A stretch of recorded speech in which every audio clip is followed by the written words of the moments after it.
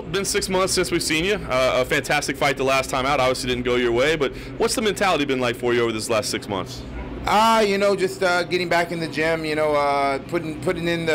the glitches that I had, mistakes that I made, making sure, that next time around, I'm full on and ready to go. When you look back on that fight, obviously it was a fantastic fight. Do you look at technical mistakes that you make, or do you look at strategic mistakes that you made? Strategic, because when it comes down to it, I should have kept it on the feet. I was a better striker. Obviously the takedowns weren't hard to get, so, I should have kept it on the feet, used the takedowns to get the points, and when he wanted to land on his back, hey, get up, audience yells, and everybody loves it, and, I think that would have been, kept my belt around my waist. Assuming that you get through this tournament, and I know that you believe you will, is that the guy you want to face for the title? Sure, man. It doesn't matter. Whoever has the belt at that time, whether it's Tito or if it's Liam, it doesn't really matter. I know that I am the best. I just, when I just got to put the time in, I can be lazy at times. Putting in a little too much in the universe's hands instead of my own. So now I'm not gonna have that problem again. I'm gonna put the training in right. Put my mind right and go out there and get the victory.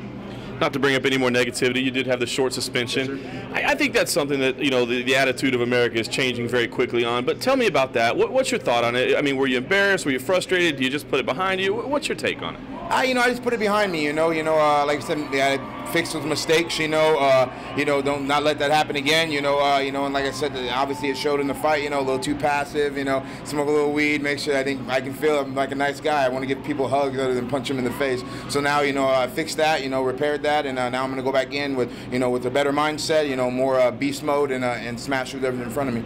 Very nice. We did find out tonight that the first person that's going to be in front of you is Phil Davis. Curious what you think about that matchup. Is that one you liked? Were you hoping to maybe get him in the finals? What's your take on that matchup? I think it makes sense. I beat Mo. I beat Linton. So it makes sense for me to go against Phil. I know what his game plan is going to be to take me down. It's only 2 5-minute rounds. The first fight. So it's definitely in his favor. But I've fought Mo before. Who's a real good wrestler. I don't think Phil is explosive. Definitely more technical. Be more sticky.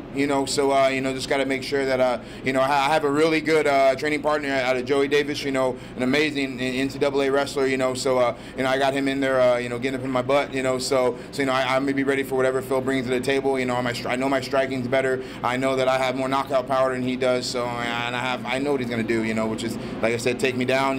Grind me out. Look for the submission. Look for the ground and pound. But I'm not gonna let that happen.